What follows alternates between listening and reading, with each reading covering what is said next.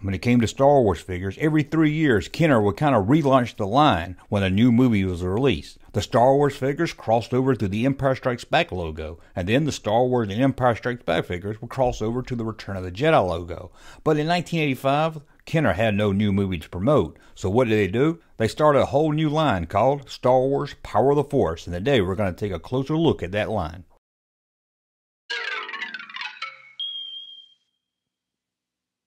In 1985, there was no new Star Wars movie to promote, and Kenner was starting to see sales drop in the Star Wars action figure line. But Kenner held on and released Power of the Force action figure line.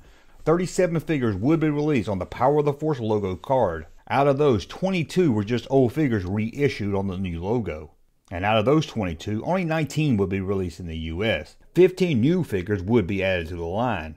And that's 15, not 17. Back in the 90s, when the vintage collecting boom started, a lot of people was unsure that 2 Ewoks did appear late in 1984 on the Return of the Jedi card, and the term Last 17 was given to the Power of the Force figures. However, through the years, it was clear that 2 Ewoks was released on the Return of the Jedi card, but the term Last 17 has stuck, although there were only 15.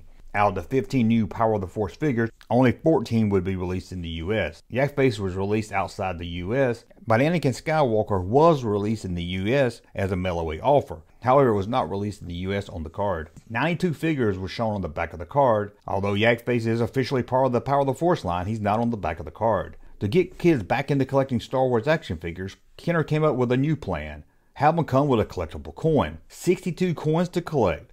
The coins would come packed with the figures, but a year before the Power of the Force line, you could order these cards through a mail-away offer, and you could call up Kenner to request to buy all 62 coins. However, this was never promoted by Kenner. You just had to be lucky and call and ask to buy it. Out of the 62 coins, 35 of them was packed on cards. 2 of the rarest coins to find is Yak Face and Anakin Skywalker, again as these were not released in the US. AT-AT Driver and Nikto both came carded with the coin, but that coin was an Ewok coin. But there was more to the line than just Power of the Force action figures. There were vehicles. There was the Ewok Battle Wagon and the impressive Tatooine Skiff.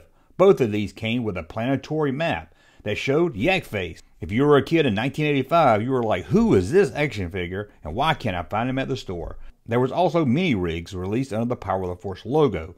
The one-man sand skimmer, Imperial Sniper, and the Security Scout. There was a playset released through Sears that came with 3 Power of the Force action figures. This was the Jabba Dungeon. However, that box has a Return of the Jedi logo, and you could buy it a year earlier with 3 Return of the Jedi figures. A C-3PO and Darth Vader carrying case in Return of the Jedi box was sold with 2 free Power of the Force figures at KB, Circus World, and a few other discount stores for $3.99. This was most likely something done at the store level to move some dying merchandise. There was plans to re-release more figures in 1986. The Rancor, B-Wing, and the Imperial Shuttle would have crossed over with the Power of the Force logo, along with the older figures being re-released on the logo. The A-Wing was also planned to be released in the Power of the Force line, but Kenner decided to move it to the Droids line. A figure of the dancer seen in Jabba's palace was also planned for the Power of the Force line, but Lucasfilm canceled that figure. A collector's coin album was also planned to be a mail-away offer that would hold 16 coins and come with an exclusive gold Jedi Knight coin. But that's a closer look at the Power of the Force line. It's a great looking Star Wars line. Although there were some questionable figures released in this line, there were also some really great figures. Well, that's a look at the Power of the Force figures from Kenner. Thank you for watching. As always, if you like my content, subscribe to the channel, and we'll talk again soon. Hey, Junkman channel popping though. Thank you, sir, for that unsolicited testimony.